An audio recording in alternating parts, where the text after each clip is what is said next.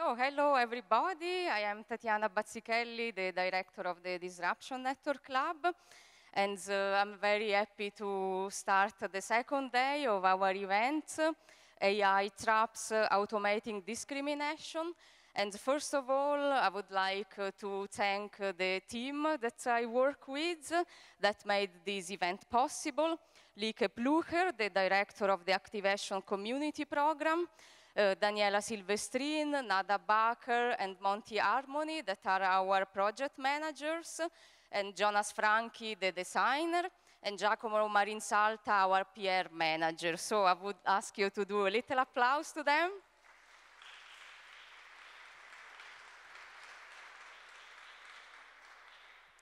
And thank you very much for being here despite the very strong hot weather. Today we have the second part of our conference and also the second part of the Art of Exposing Injustice, that is the series that we do in partnership with Transparency International. So I also want to thank them for a great partnership that we are having and that we will still have for other 2 years. And we are funded by the Hauptstadtkulturfonds, the Capital Culture Fund of Berlin. And also I would like to thank our other funders, the Riva and David Logan Foundation, the Checkpoint Charlie Foundation. We are also supported by a grant from the Open Society Initiative for Europe, part of the Open Society Foundations. And we work in partnership with the Friedrich Ebert Stiftung.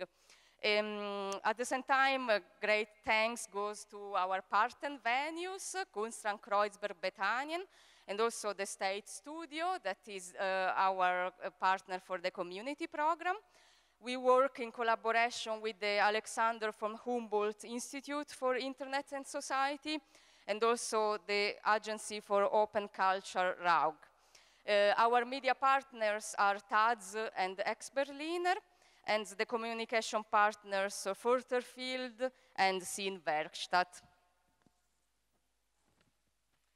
And today we are encouraging a close investigation of the usage of AI within governments and the public sector. So we will start with this issue.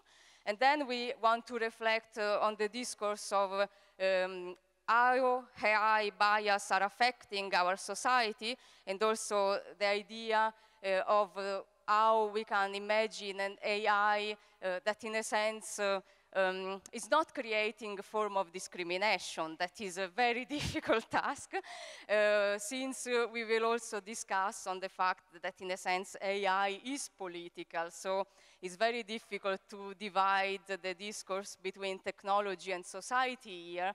And also we wish not to do, because we think that when we use technology, we have always to do it in a conscious way.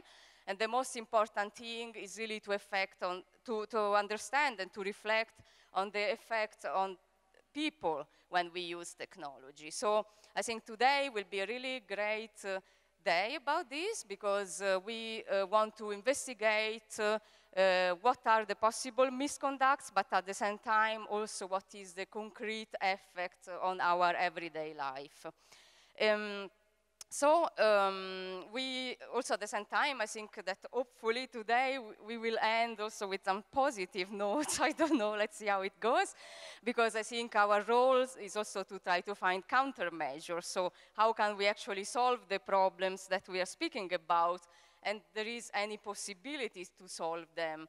And I think that yesterday we already got really great questions from the audience. I'm actually really happy to have you all. Because our audience is always very critical and very present. So I think we can go on with great conversation today. And speaking about that, also I wanted to tell you that we have a little questionnaire that we were asking to our member of the audience to give us some advice for the future. So if you also can help us compiling it and also writing what are your suggestions for the future events of the Disruption Lab, this would be really good. Also because, as I was saying yesterday, we got finally a funding for 4 years, so until 2023. So your point of view for us is very important, and we will always be funded by the Senate of Culture of Berlin, so please also advise us for the future. And now we start with our first panel, or better, we call it Investigation. How is government using big data? So I want to invite on stage Crofton Black, that is a researcher from the Bureau of Investigative Journalism, and Daniel Eriksson, that is the head of technology of Transparency International.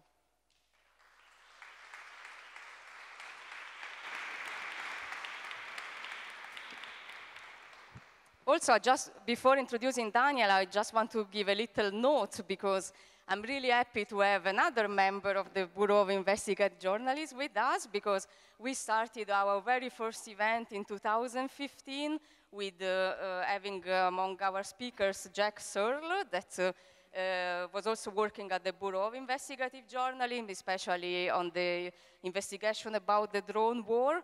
So yeah, we are pleased to have another member of the group.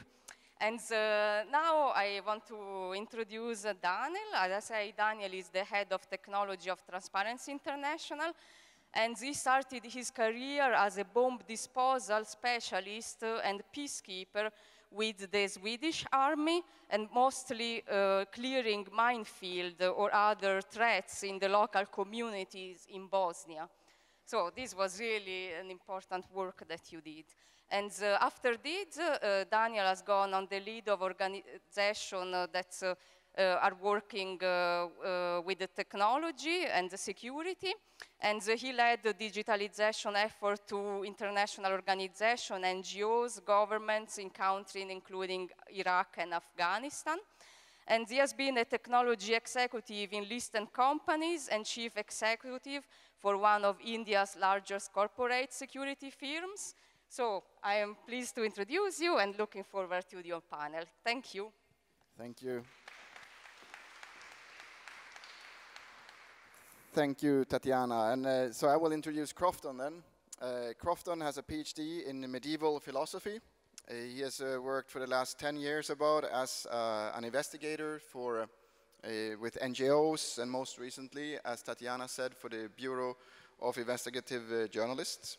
He's a specialist in open source intelligence, OSINT, and in 2016 he authored a book about the CIA rendition program called Negative Publicity: Artifacts of Extraordinary Renditions.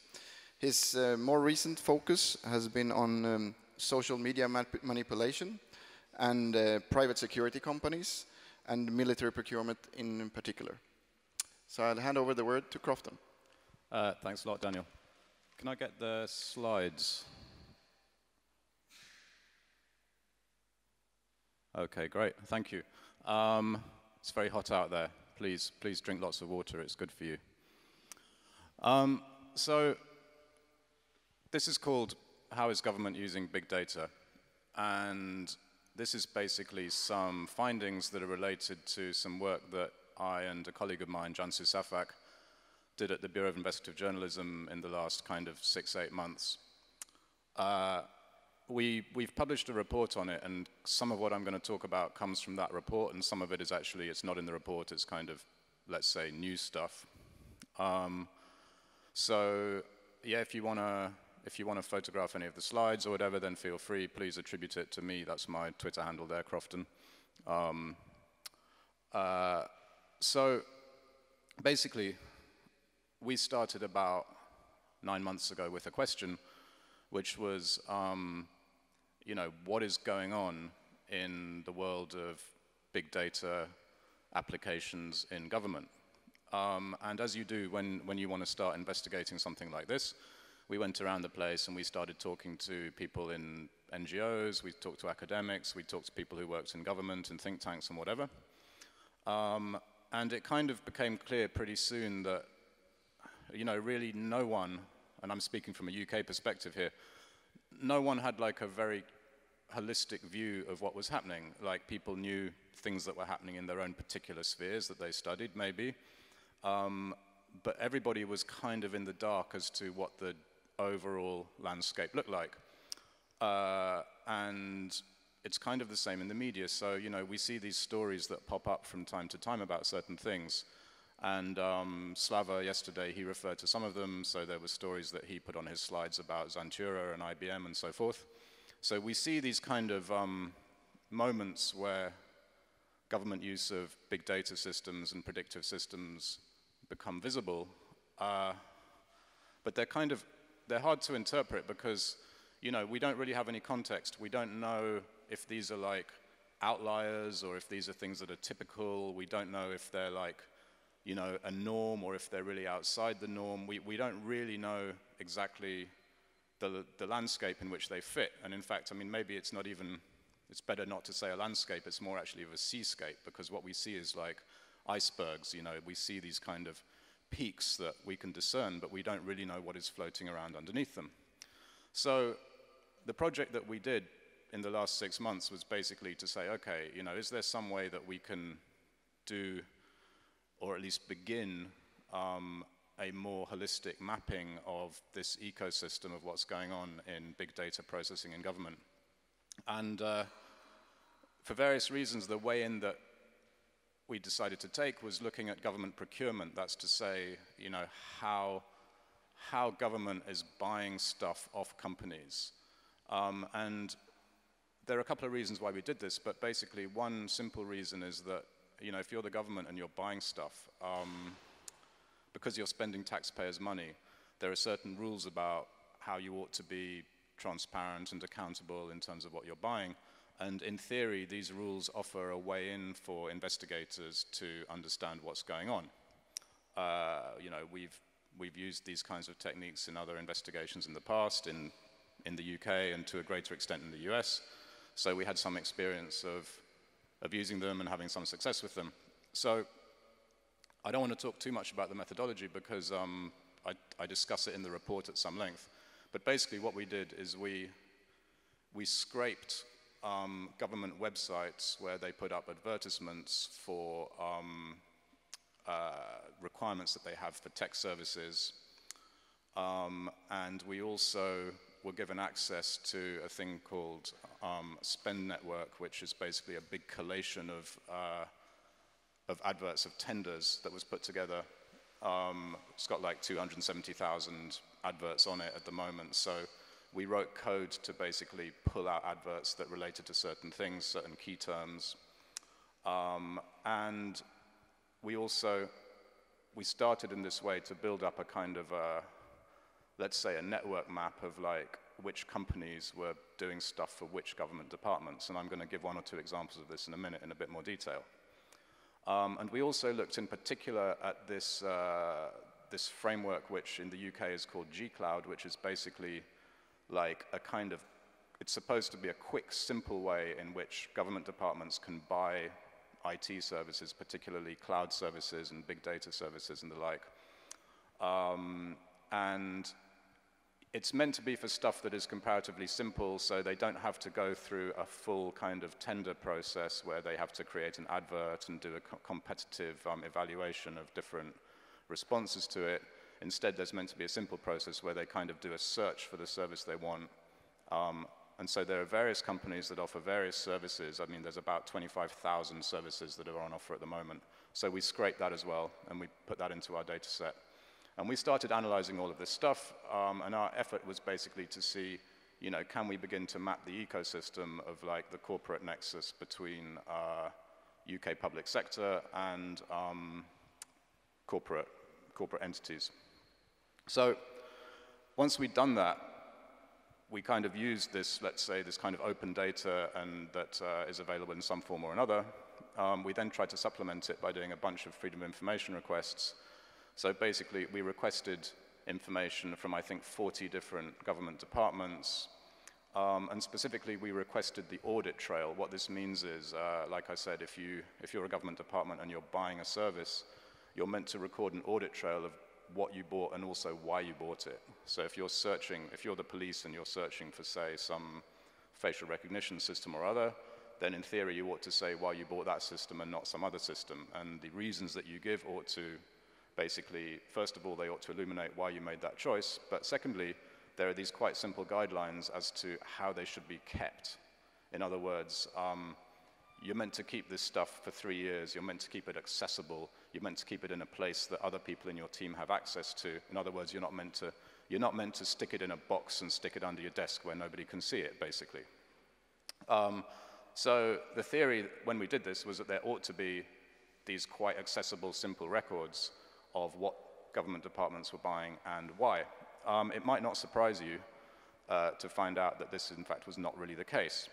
So about 25% of respondents were able to give us some form of record. And, you know, even amongst that 25%, you know, really some of it was kind of very, very basic and very vague records. Some of it, a few of them were quite complete. 75% of them basically either said they couldn't give it to us, or they didn't have it, or they couldn't find it, or they'd lost it, or it was too complicated, or it would take months and months and months for them to get it together. There's a whole list of excuses which are quite interesting, but I don't want to really go into them now, but you know, we discussed them in our report in some detail. So this left us with, I think it's fair to say, a fairly strong impression that there are some basic systemic problems with transparency about data system purchases in the UK. But using the scrapes and the open data analysis that we did, we were able to start to put together a few pictures of, you know, what's going on, snapshots of certain things happening in different areas in government. So I want to talk briefly about what's happening in the Home Office, which is like the UK's, it's kind of Ministry of the Interior, if you will.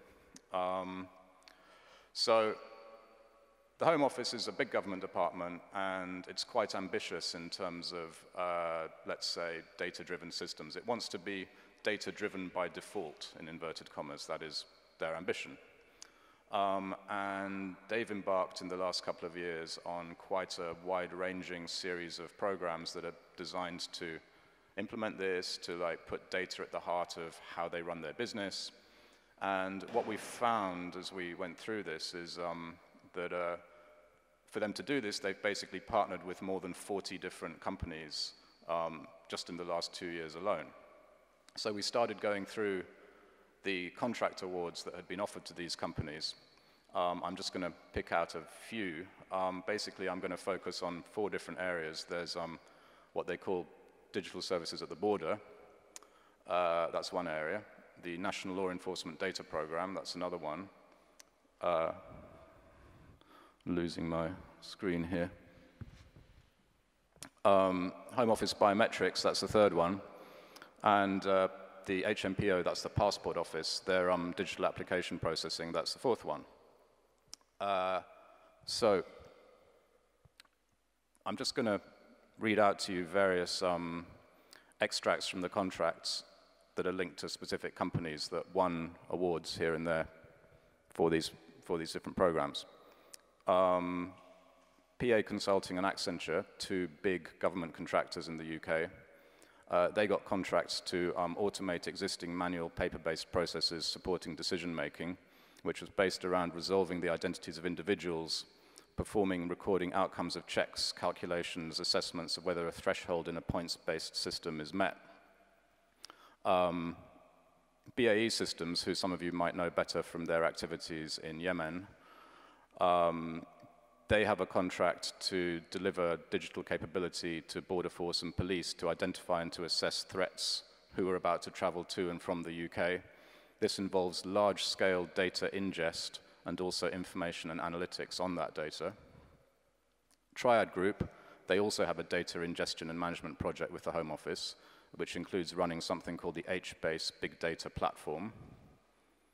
Cyrosand, not a particularly well-known company amongst some of these others, they offer analytics on people and goods approaching the border, what they call it, providing staff with analytics-driven insights to allow intervention where necessary.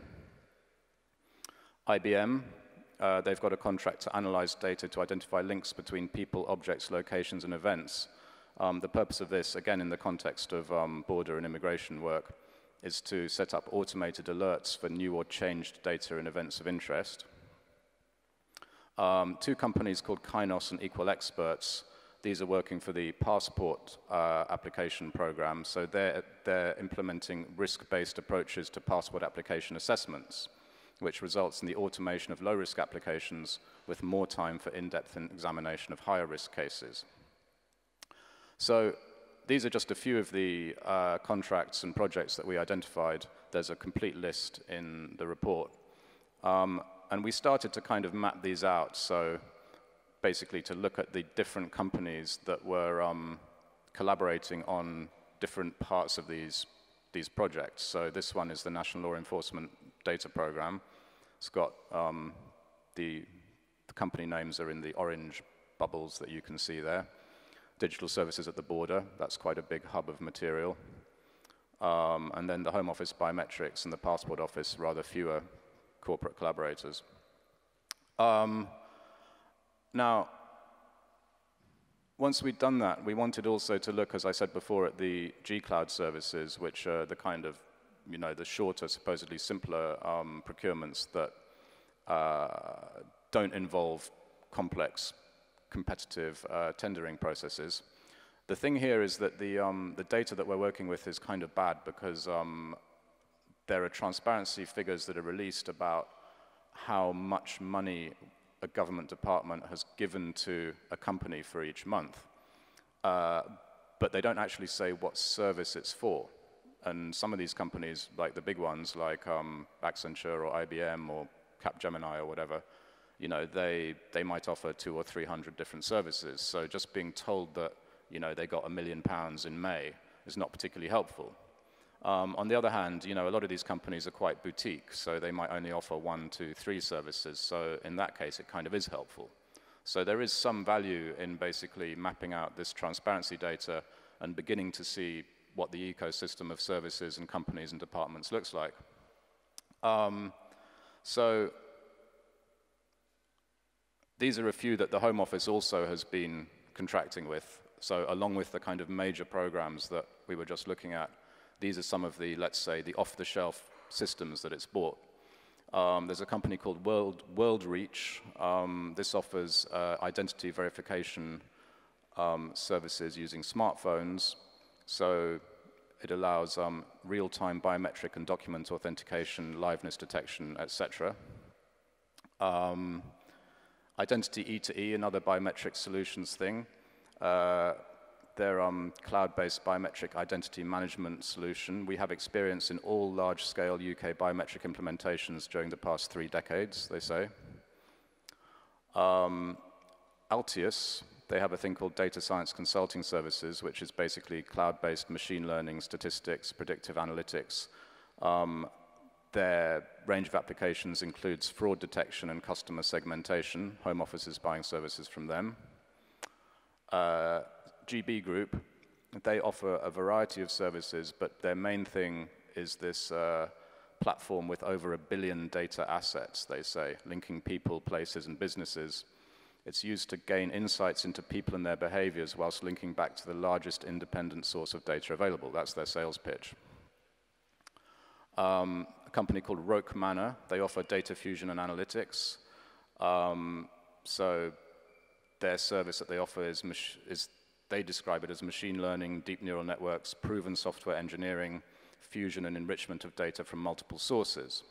And this is something we're going to come across again in a minute, which is basically there's a big drive in the UK public sector at the moment to combine multiple data sources. This is kind of where it's at for the government right now.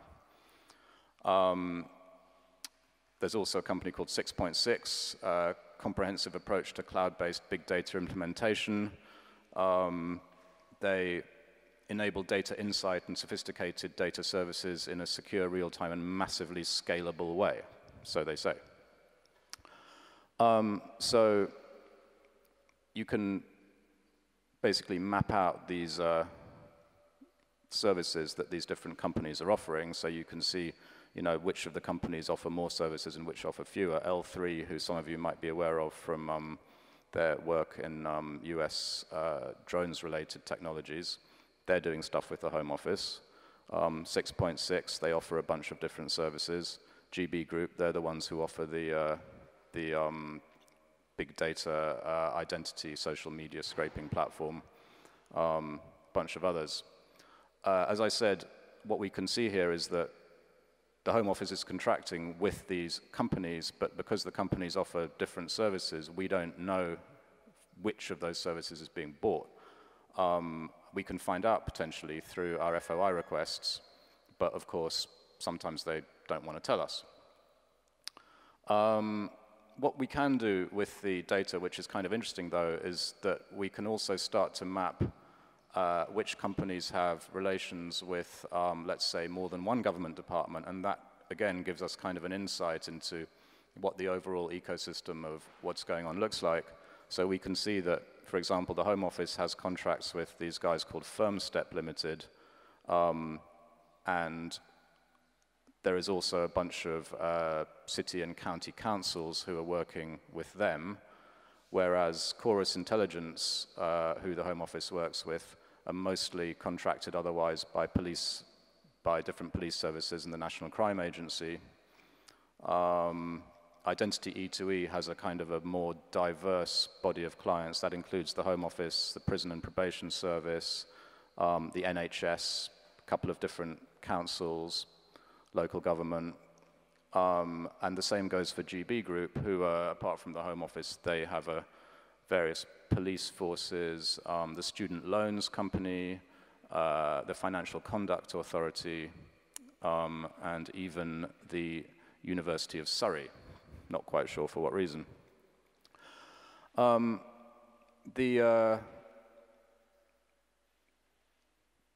There's a lot of, so basically the Home Office, as you would expect, shares quite a lot of its, it works with the same companies as the police do. I mean, in the UK, obviously, we have like a whole bunch of different police forces. I forget how many, but, you know, 50, 60, whatever. If you start to map the expenditure by the police on these types of cloud services that are offered through the G-Cloud framework, it swiftly becomes quite a complicated map. And this is, you know, I'm not going to put the whole thing up on the screen because it basically doesn't make any sense. But we can, again, trace some of these, let's say, slightly smaller, in some cases, less-known companies which have been offering services to the police forces. These include cloud-based data management services for storing data from body-worn cameras and audio records, intelligent sensing and mapping for camera imagery and LiDAR, LiDAR being kind of laser pulse mapping systems, internet investigation solutions providing non-attributable access to the internet, nonetheless compliant with legislation, they say, mobile fingerprint check solutions, back to these guys, basically 1 billion data assets, authentication, detection of risk of fraudulent activities. They call it the only service which allows you to capture and validate postal email addresses, landline and mobile phone numbers and information gleaned from social media platforms. And again, services for extracting and loading large data sets into target sources and transforming data for big data analytics. Again, these companies are offering these services to the police, and the police are buying services, but we don't yet know precisely which ones they're buying in which instance. I just want to finish with one last government department, which is the DWP.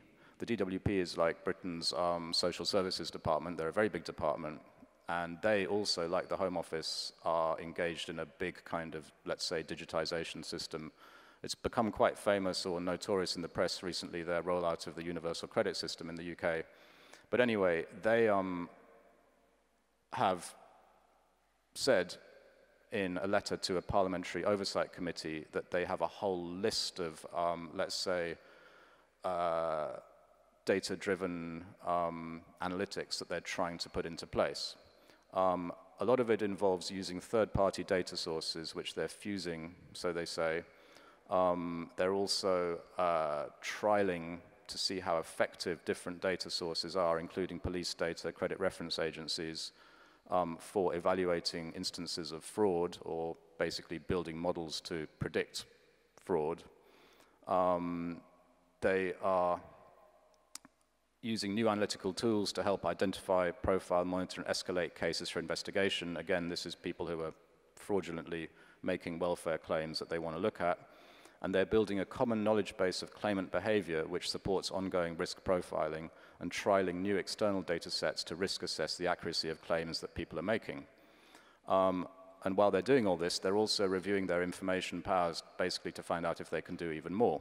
So, as they say, they're looking for opportunities to strengthen their powers while ensuring that they remain proportionate.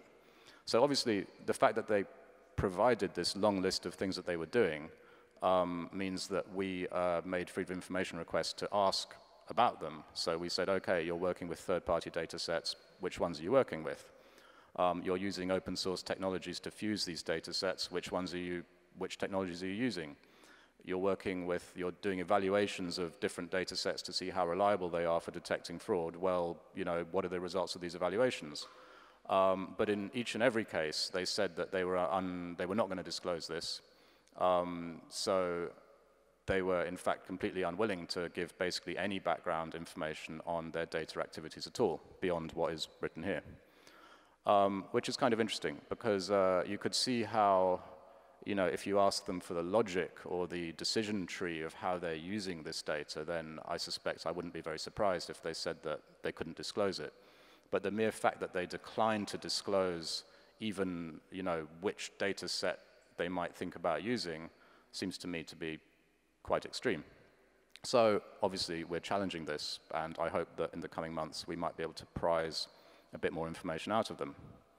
So that's basically all I want to say. It's obviously, because of the context in which we did it, it's quite UK-centric. So, I'm hoping that in the next phase of this project, which is going to be going on for the next year or two, we're able to do stuff that is a bit more global in scope and look at what's going on in countries other than the UK. But anyway, I wanted to present some of our findings and also some of the problems that we ran into, particularly these kind of systemic, let's say, transparency and accountability problems that the area seems to be full of. That's it.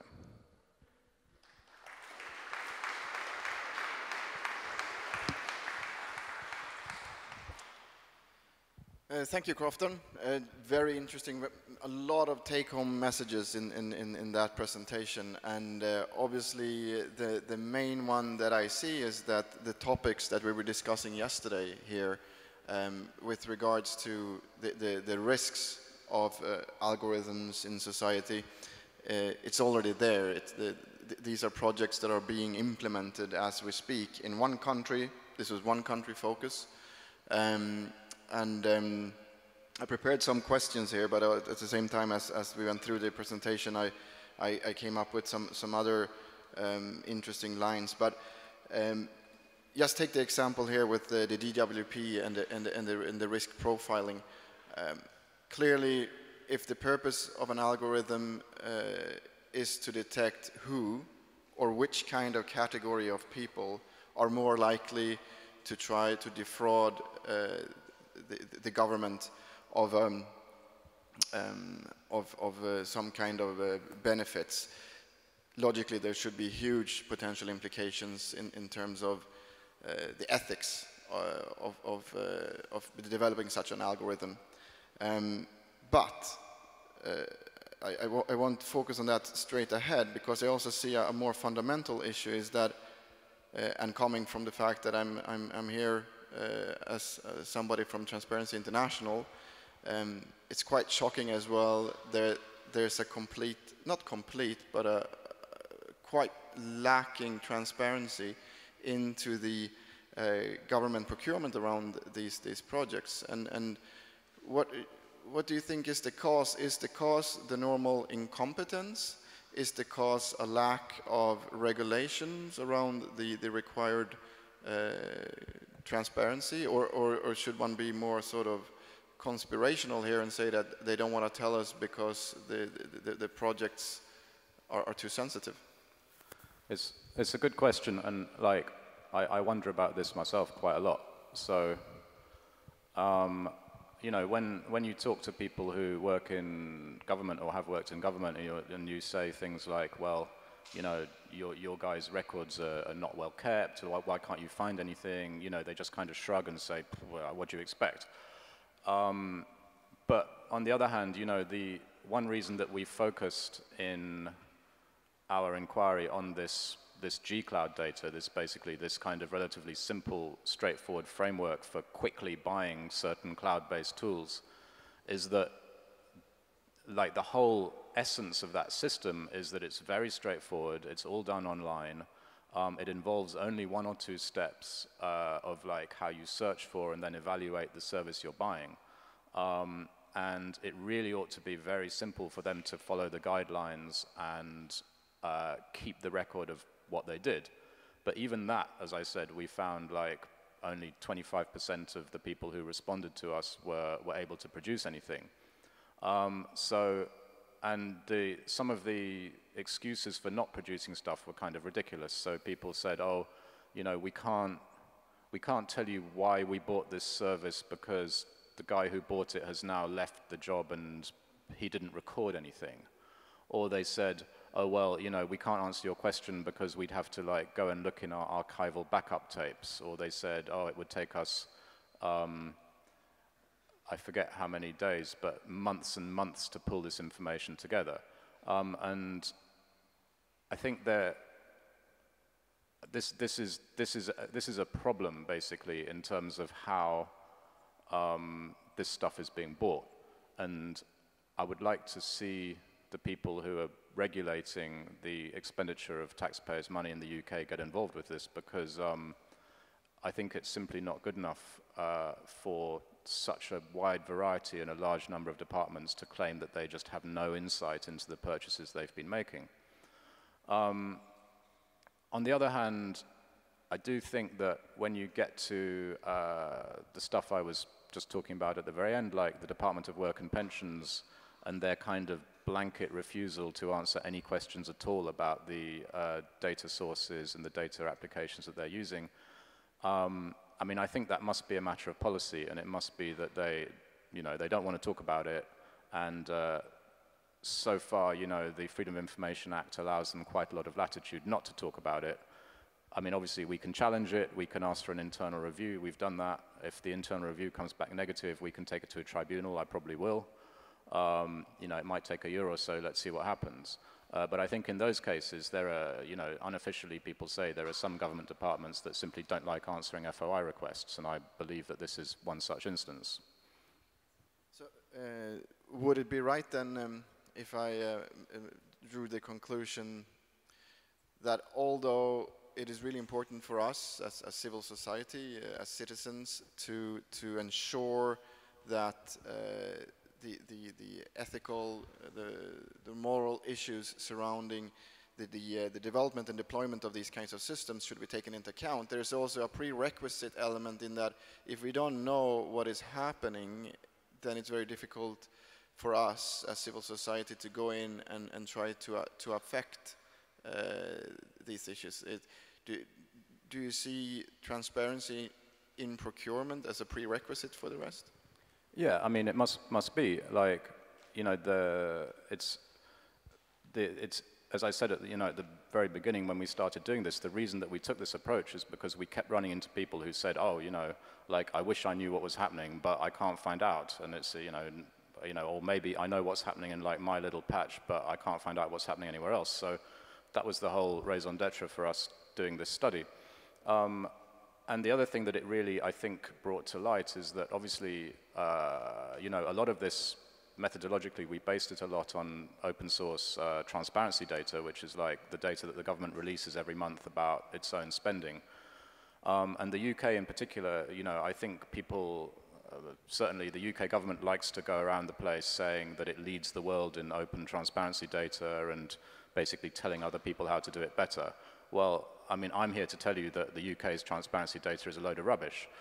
Like, it's a mess. It's a shambles. So, I mean, you know, it's very basic stuff like, you know, releasing 25K spends every month, but constantly changing the column titles or the column orders so that if you try and stick them together to, you know, look over the course of a year or 2 years or 5 years, you just end up with like, you know, lots of incomprehensible nonsense. So, you know, the UK has really got a very long way to go in terms of making its transparency data capable of doing the kind of analytics that you need to be able to do in order to ask these kinds of questions. But yeah, I mean, so the combination of being able to use this sort of transparency data and the Freedom of Information Act and you know, whatever other kind of transparency and accountability mechanisms are out there is going to be extremely important in understanding what's going on here, because really there doesn't seem to be any particularly proactive effort by the government. And there are some exceptions, I accept. There are a few local government exceptions where they are kind of doing their best to talk about stuff that they're implementing. But as a general rule, they are not very forthcoming, certainly in the national government.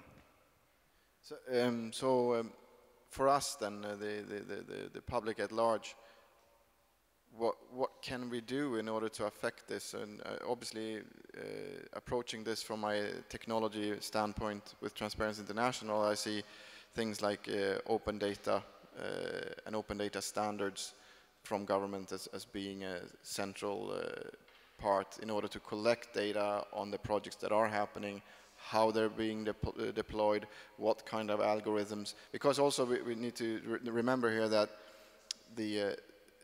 I mean, I don't need to know the specifics of the UK case in terms of government procurement, but these procurement regulations were set up for transparency into the procurement processes in order to counteract corruption and inefficiencies. Yeah. Now we have one added variable here, which is the ethics, if you want to call it that, or the appropriateness of these algorithms.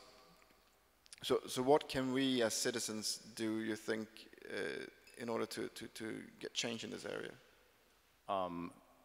Keep asking questions and keep supporting your local organizations that ask questions, I guess. You know, I think that, and I mean, maybe a question for you guys out here, like, is that obviously I've spoken from my perspective in the UK of like what I can find out using UK data about what's going on in the UK, but I'm also keen to hear from anyone else's experiences of other countries or like Germany or wherever, like about whether a study like this would be possible or like how it might work, what it might find. So, I mean, I think basically people need to keep on leveraging whatever data is available, and when it's not available, they should be asking for it.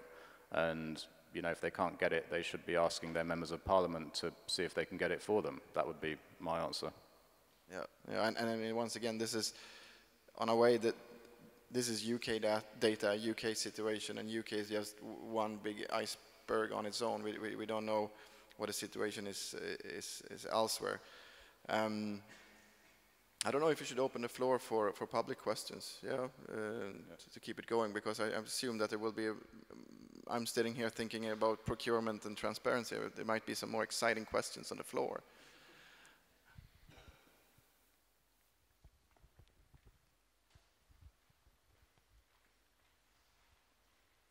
I'm not sure. Oh, you have mics that go around, okay. Hi, great talk, thanks a lot. So a question and a short comment. A short comment: in the Netherlands, there's a similar project going on around freedom of information requests. And I'm not involved, but I can like tell you more about it. But from some previous work where I was very much involved in freedom of information requests, I would say it's and not within the tech scene or the tech sector. I would say it's a given with freedom of information requests that governments will, you know, try their ways around it, you know, to be on paper really nicely following the letter of the law, but actually trying their best at any stage to stop you from getting the information you want. And one strategy we found with some grassroots investigative collective was to try to have as many people involved and just ask for the same kind of information from different angles by different people. Because at the same time, these organizations are often quite large, there's multiple people handling requests, often mistakes are made. And exactly within those mistakes, you often still can get the information that maybe another time you wouldn't get. So that's the comment. And then the short question is, with your work with Privacy International, how did you find like with other kinds of similar transparency projects? Like, was it differently here, where you started to question more about algorithms and data, or is it a general thing? To be fully frank, I've been with Transparency International for 5 months, and I'm still warming up. And I can't say that I have a deep understanding in all our projects in terms of transparency and procurement. And I've just learned the depth of the UK project, but interest from my point of view is try to develop cross-national standards, open data standards, and I think there's some countries that have made some progress in those areas in order to ensure greater access to structured data that would make this kind of analysis and a lot of other kind of analysis a lot easier. So I can't answer that question. I will have to hand it to Crofton. Yeah, thanks for your comment about the Netherlands. I mean, obviously, I'd urge you to be cautious about publicly broadcasting your strategies for better FOI responses. I mean, you're right that, like, obviously one of the things about FOI is ultimately you're dealing with humans, and humans make mistakes, and mistakes in the process of FOI responses is often a fruitful area. But yeah, I'd like to, I mean, come find me afterwards and tell me about the thing in the Netherlands you mentioned, because I'd like to hear more about it. Thanks.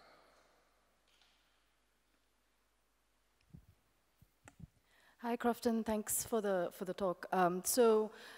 Because of some other projects I was working on, I started following the interest in using this emotion AI and the use of artificial intelligence, machine learning systems to basically track and monitor, people's facial, body postures, voice, things like this, to understand things about them and to, get data-driven insights. So in reading some of this promotional material from some of these companies, one of the things I came across was a company saying that it was not Affectiva, which is the biggest one, but one of the really popular early ones, but something quite like that based in the US. They were saying that their product is so good that in the UK, they're using their technologies because there's a high rate of insurance fraud. And if somebody's lying, it's very easy to detect it from their voice and what their faces look like. So one question is like, is maybe methodological, is like, there's got to be some point at which these companies are pushing their technologies out there to government, showing them this is how it works and doing demos. And maybe there's not big trade fairs, but then there's some other way in which it's happening. How is that happening? But also, when these companies are putting these stories out there, I mean, like, why is it showing up, and what does that mean? Are they really using it? Are they just trying to, is it actually the Department of Work and Pensions which is using it, or just some other small council, and they're saying the government in the UK, to kind of make themselves seem like they've got big clients? Thanks. This is a super kind of key question to like the whole methodology of what we're doing, and also to the way that we could improve it and expand it. I mean, like, on the one hand, it's a logical next step to take the companies and the services that we've identified, and then to start kind of going through their corporate websites and like their promotional material, and going to meet them at events like CogX and whatever, and talking to them and seeing what they're up to. I mean, that's obviously the best way to move this type of investigation forward. What you highlight in terms of when, the fact that this is essentially promotional material means that when they say, oh, we're doing X, Y, Z with such and such a government, I mean, it can be hard to know.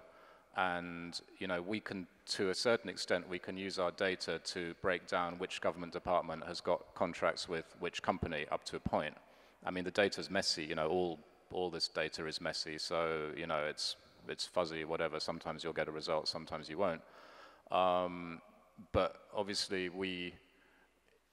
like I was saying, we can't necessarily tell from a relationship between a company and a department which of the various services it's providing the department is using. So it needs quite for me to kind of do this same presentation, but to be able to give like much more precise instances of what's going on, I would need to triangulate it with a whole bunch of other sources. So I'd need to like, I'd need to look at like company websites, and I'd need to look at like what people who are employed with the company are actually, what projects they're working on and where they're doing it and so on. So, I mean, as a kind of open source investigation exercise, it's totally possible. It's just quite time consuming. So it's like the initial effort to kind of delineate some aspects of the ecosystem doesn't really stretch to getting that granular level of detail. But you would want to, as a next phase, get to that. And I'm very conscious that basically when we scraped these, this G-Cloud scrape that I've referred to a few times, it is basically a scrape of like promotional material by companies. So on the one hand, it's interesting to be able to say, oh, there's like X hundred companies offering this type of data analytics service. But I mean, how many of those 100 companies are actually having their service bought? How much money is being spent? In the instances where we do know, it's often that the amount of money is quite small, which is kind of interesting because, like if a council or the police or whatever is buying some kind of analytics service for like, say, £100,000 or something, I mean, that's basically chump change for them. So, what are they getting? Are they getting something that is really kind of game-changing and interesting and super cheap and revolutionary, or are they just getting, is it just kind of 100 grand that's gone on some sort of like shiny thing that's going to sit there for 3 months and then nobody's ever going to look at it again? And this is a very complicated question because you have to get into, I mean, as you know, like you have to get into the whole kind of, let's say, the ethnography of how this stuff is used in the workplace over time, and like, what is the relationship between some piece of tech when they buy it in January to like, next December or whatever, like how has that changed? I mean, this is super complex. So if someone's willing and able to spend the time understanding this kind of stuff, then we'd all be a lot better off. Maybe you should do it.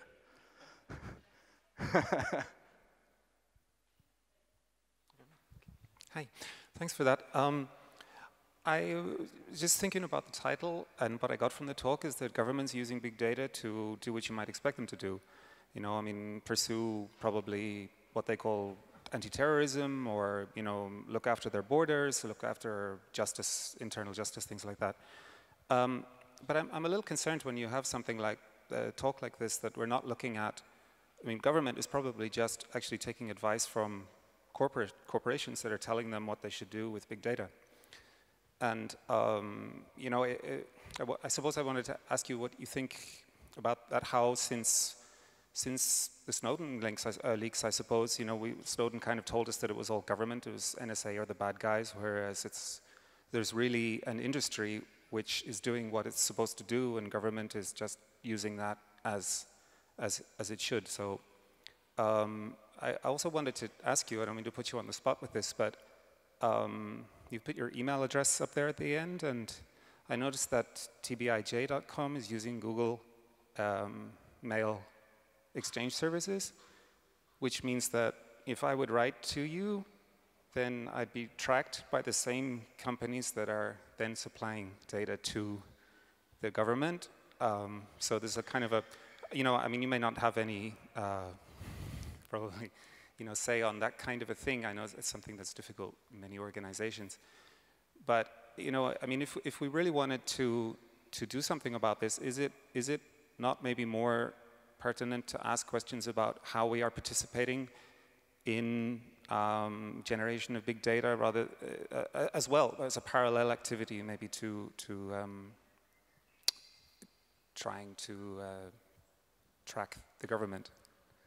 It's a pertinent question. I have a Signal number if you don't want to use my Gmail.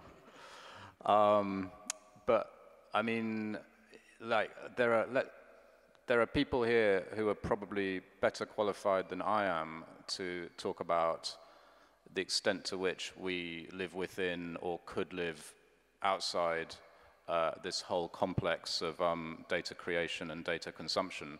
I wouldn't really say that I am the best person placed to answer that, certainly not in this room. My view, as I say, is that there's a value in leveraging the government's transparency data to understand its networks and its processes. But I totally accept that this is different from you know, questioning why those processes might be happening, or, you know, that's kind of a second order question, because we can't question why things are happening unless we have some record of what is happening in the first place. So I think that, you know, one problem here is that it's difficult to talk about these things because there's an absence of data of what we're actually talking about in the first place. What was your other question?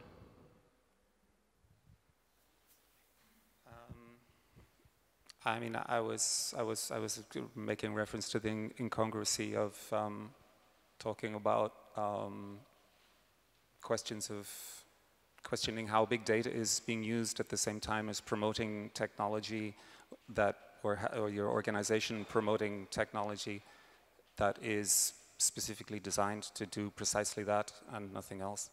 Yeah, I mean, you know, I guess if I was the chief technical officer of TBIJ, which I'm not, then I guess like I could institute some kind of review as to whether, you know, we should be using Gmail or we should be using, you know, should we all be on Helm?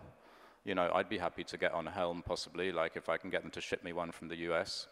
But, you know, these, at the end of the day, I guess, if you're a small journalism organization / NGO and you're trying to get things done, then, you know, there's always trade-offs between like ideal situations and convenience, which, you know, we can argue here as to like whether they're the right trade-offs or not. You know, I think there are pros and cons of having Google hosting your stuff. You know, there are some pros as well as some cons, and, you know, this is possibly slightly going outside the sphere of our discussion, but we can talk about it later. I think I could say a couple of words. I think it's a very important discussion. As you said, it's probably a whole other session, but being in the role of being head of technology for transparency, I'm faced with these kinds of discussions and decisions. And my philosophy in this matter is that when it comes to big data and artificial intelligence and all of these topics that we're discussing here, they're going to happen. We cannot block or ban. We have to regulate and steer the technologies, just like we have done in technological revolutions in the past. And these technologies can work for good or for bad. And we just have to make sure, if we don't regulate, if we don't steer, if we don't affect, everything will only be used for bad. And avoiding, I mean, everyone who came here today left some kind of big data trace in coming here, especially if you flew in an airplane. And you know, if you have a mobile phone, if you don't want to leave a big data trace, you better move out to somewhere in the middle of absolute nowhere today. But I take your point as well. You know, it's a bit paradoxical. Yep. Thanks.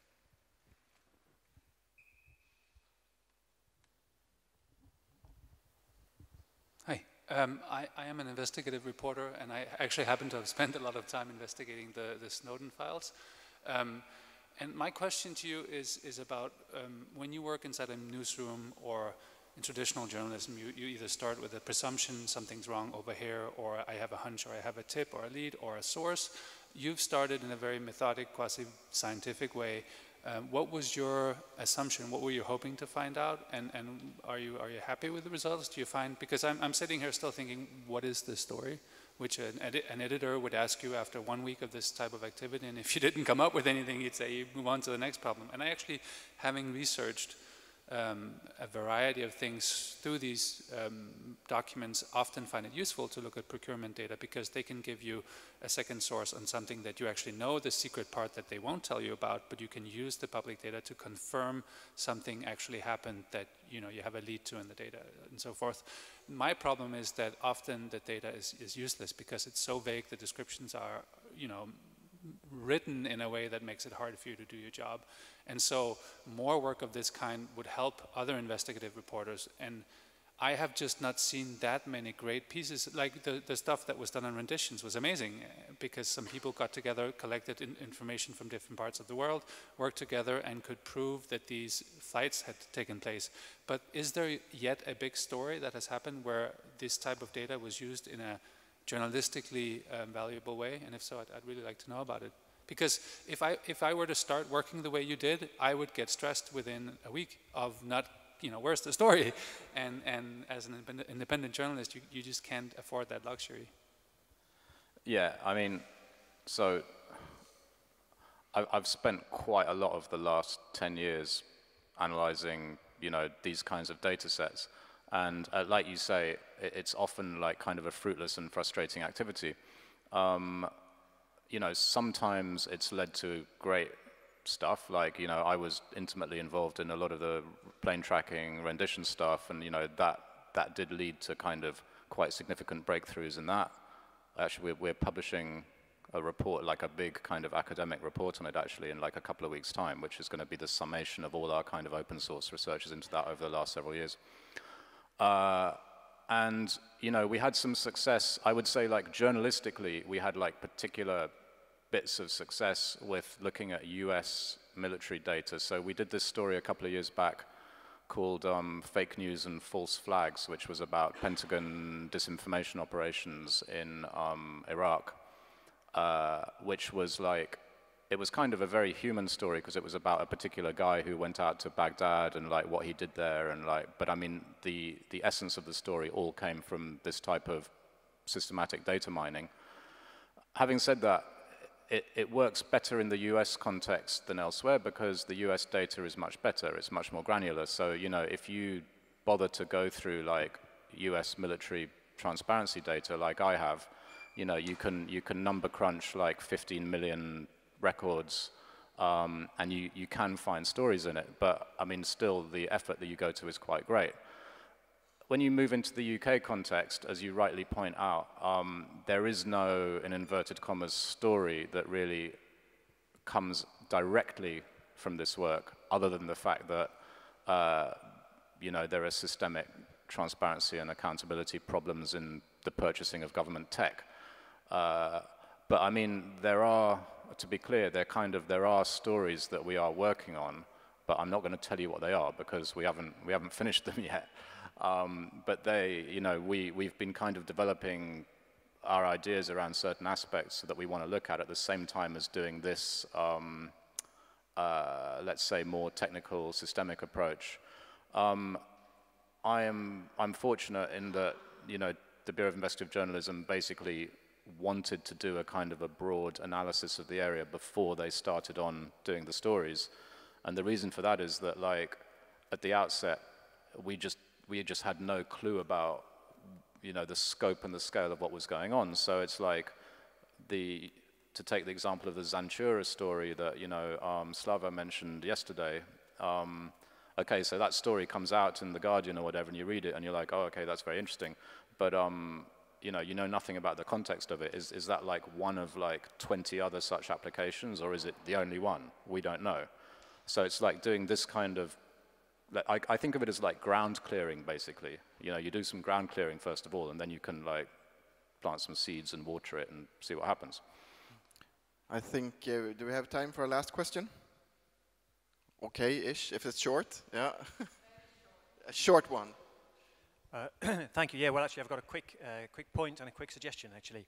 One is in relation, I understand the idea about, you know, needing to have a story behind this, but actually I think it's very clear that the bigger story behind a lot of what you showed is actually that UK government policy is essentially oriented around targeting. That's the key theme that comes across. So essentially you can read policy off the technology. So in one way you can go up from this research and say this is really what the government's about now, is about targeting, paring stuff down, pinning people down, picking people out. The suggestion would be, you know, talking about ways to get other angles on this, since transparency is such a, you know, frequently frustrating and fruitless thing. Actually talk to people who are on the receiving end. You know, I work with somebody who works very closely with asylum seekers, and they have a very, their experience has transformed over the last couple of years because of the amount of data tracking, data monitoring, data mining that's going on behind the scenes. So people like that, disability, we talk about DWP, you think about universal credit, you think about suicide. Right, these things are very closely related to people's immediate experiences. So perhaps something to flesh this out is actually looking at a few of the groups who are right on the receiving end of it. Yeah, I think those are exactly the kind of things that it makes sense to look at next, basically. We have started doing some of that, but let's talk about it.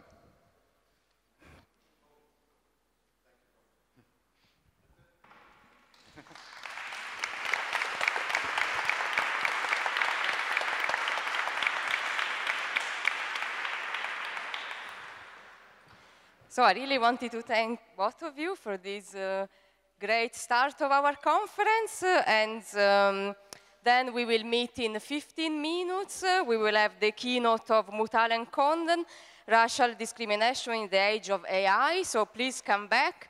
And also remember to bring at the counter the little investigation that we are doing here. And if you want, also remember to buy the comics that is on sale on our counter, that you can also see over there in exhibition. Thank you, and thanks very much.